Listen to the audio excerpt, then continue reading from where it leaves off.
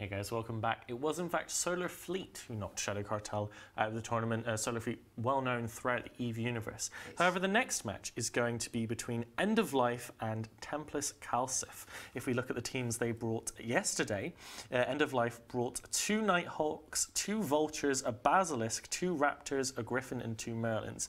So an all-in Caldari team, very command ship heavy. We tend to see the Caldari command ships less than the Minmatar ones. Perhaps we can comment on that in a moment. But first, let's see what Templis CALSF brought. They brought a Balgorn, a Damnation, in fact 2 Damnations, and a Neros, 2 Svipples, 2 Confessors, and 2 Purifiers. Jim, why don't you start us off by talking about how the Caldari command ships compare to the Minmatar ones? Yeah, the Caldari command ships have some real big issues compared to them. First of all, they don't get a bonus to skirmish links that in such a very constrained format are incredibly useful. And whilst they do get a bonus to info links, which can allow you to use your evil more effectively, you generally can't make them armor, which kind of negates the effects, basically. Well, so Rocket X, on the other side, for the Templis CALSF team, we saw that Balgorn, so popular this weekend, with double Damnation. That's quite unusual. Tell us a little bit about the Damnation hull and what it's good at and what it's not so good at. Well, I mean, on TQ, you'll generally see the Damnation used in larger fights because it is just purely a huge brick of a tank. It's very, very hard to kill, very difficult to alpha through. So you tend to see them in large fleet fights, normally flown by FCs. In a tournament, like we were saying earlier, the EOS tends to be favourable. The slot layout and the fitting on it gives you a bit more flexibility in terms of fitting links. I'm curious to see what they're doing with these Damnations. It is possible that they've got links on both of them and that they've tried to fit them for damage or to provide some form of utility with the mid slots. It's not uncommon to see E-War on the mid slots of command ships in tournaments. So it is highly likely that that's what they've done. But I don't really think that they're going to add a lot in terms of damage. Despite the fact they have a couple of battleships on the team, I'd be skeptical as to whether they're going to have enough punch to get through the opposing team. Well, we are now going to go over to the casters for this match between End of Life and Templis CALSF, so let's go watch that game.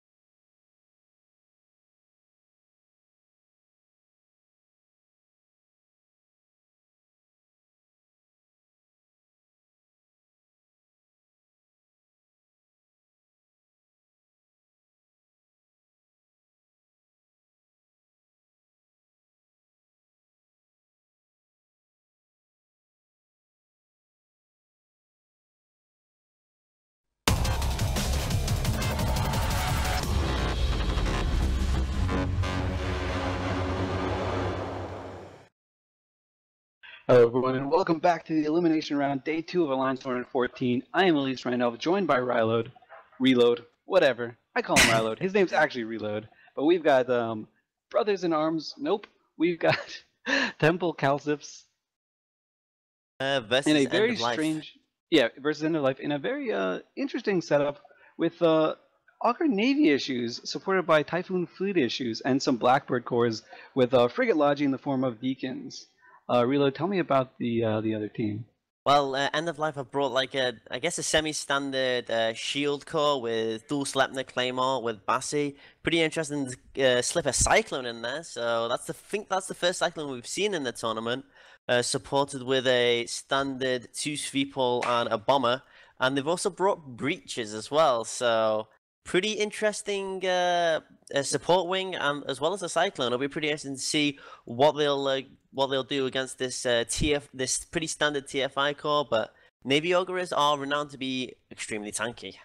So I was going to ask you about that. Do you think the Navy Augurs are just going to be like durable tackle? Is that what their role is here? They already have 3 mids, so I'm not really confident in their tackling abilities. They might have a Scram, maybe a Web. I do see they are actually pulse fit, so with the Purity skin, so pulse fit. So they are going to be brawling, so they do have a lot of armor HP, so they could be rocking pulses with maybe 2 medium newts and a cap booster maybe, so yeah. Do you think we'll see a polarized Navy Augur setup coming from these guys? It's a kind of popular niche setup on TQ. the Navy Augur does get a really strange bonus that most ships do not get with just raw hit points. I don't think they'll bring polarized, just because like polarized in general is a really super all in and not really worth it on AT because you need the tank basically. Because they do have the Deacons and the Astarte for the links as well. So if they were gonna bring polarized, just go away with the links and just go with blasters.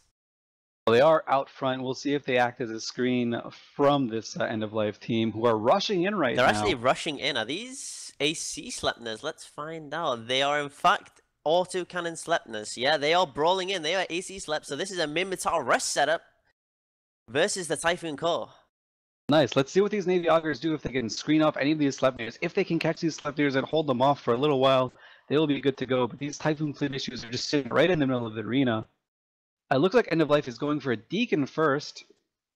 I mean, it's at least their Fipples are and the Breachers. It'll be pretty interesting if the Blackbirds can actually get the jams off the Sweeples and the Bassi. He is trying to get the Bassi now. Scram Grappler on the Sleipnir.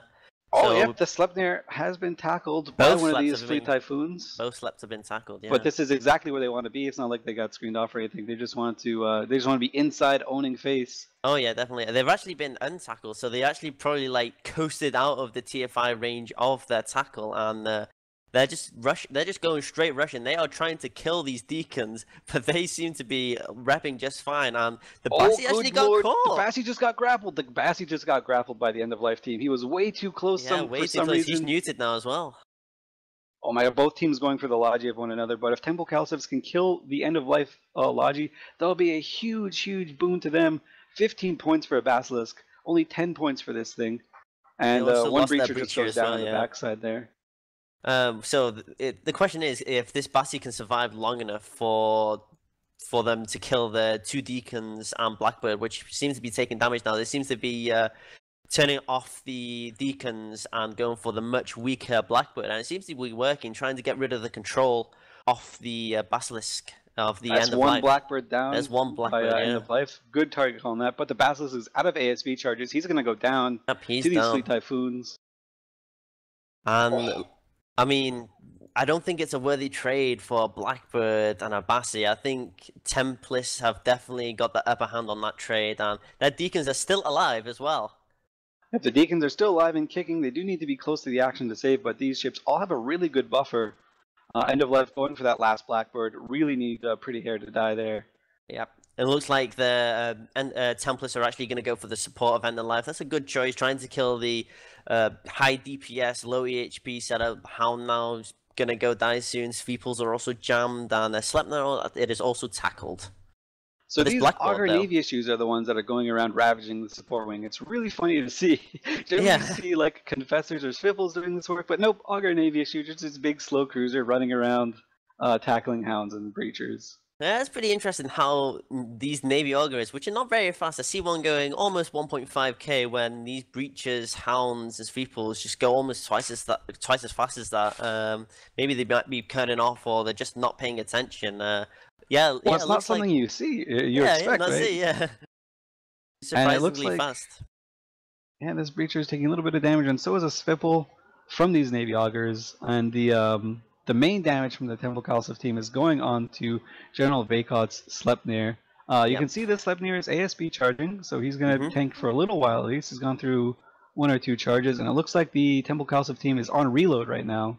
Oh yeah, and the Swiffle down on the End of Life side, but if I actually zoomed in on one of the Deacons, and holy moly, so many Harmer rep bots. I assume like every single person on the Tempest CALSF side actually has rep bots in their drone bay. The Astarte has drone blade, Fleet Typhoon have drone blade, because right now that one of their Deacons is just surrounded by loads of rep bots. So I'm not surprised that it's tanking so easily. Yeah, and maybe that's one of the choices for the Navy Augur as well. It does give 3 small drones, so 3 little light rep bots on a Deacon.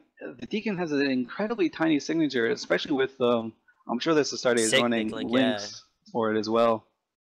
So these ships are hard to tackle. If you do not have webs and painters, you're not going to be getting good tackles on this. So even the small drones offer a lot of rep power for these guys. Yeah, and this is a very much a traditional rush versus the Typhoon Core, and unfortunately, the rush setup just didn't really work out. They tried to go for a Deacon, but it just like survived just from the sheer amount of rep bots. What the end of life support should be doing, especially the sweeper, should just kill rep bots. That would have probably been its best bet. Try and get rid of those rep bots because the Bassi just only has a certain amount of time before it's going to die. It doesn't have any sustain because of obviously XLASB. Yeah, but we were just mentioning in the previous match how important it is for the support wings to kill these rep bots, and that's what we see a lot of the higher tier teams doing, because they know how big of a threat these little rep bots can be. They seem innocuous, one or two of them, but when you've got a swarm of them, they do so much work, as End of Life just had to witness firsthand. And they can't kill rep bots anymore because their Swivel's dead. Yeah, it looks like it's End of Life, Sleipnir's, and Claymore versus almost the entirety of the Templis team, so it's just End of Life is just going to get cleaned up by Caldari right now. Tier 5 taking some damage, but he's going to get wrapped by the Deacons just fine. The Blackbirds look like they served their purpose. They soaked up a lot of damage and bought the Temple CALSF team a lot of time to position themselves well. These Navy Augurs and one Confessor were able to do quite a bit of work, winning the support war single-handedly. Well, I guess tri-handedly. Yeah, and I'm pretty surprised that those Blackbirds actually took a hell of a long time to die, despite being not really an armor tanking ship. Only has 3 lows, so I'm really surprised how 2 Sleipnirs, Claymores, Vepals, and a Cyclone managed to like not even almost break a Blackbird. So maybe they weren't all on top of it. Maybe they were actually getting screened by the Ogre Navy issues and the TFIs. Well, good job for Temple CALSF. They will continue on in the Alliance Tournament. We will see them later on, and End of Life will be eliminated. They are out of Alliance Tournament 14. I'm sure there can be some really great puns that CCV Logibro will be able to make about that one. Oh, yeah. But for now, I'm Elise Randolph and Reload, sending you back to the studio with Apophany and the boys, and also a really ridiculous hat.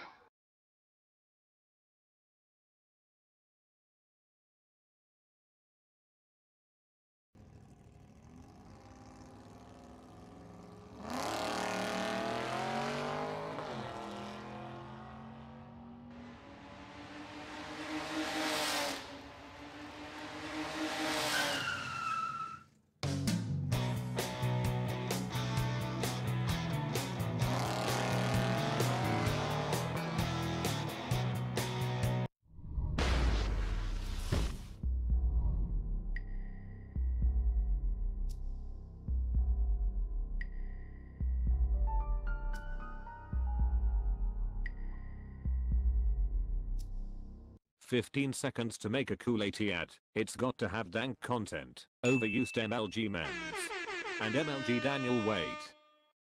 No profanity. How am I supposed to make an ATXIV without saying fuck?"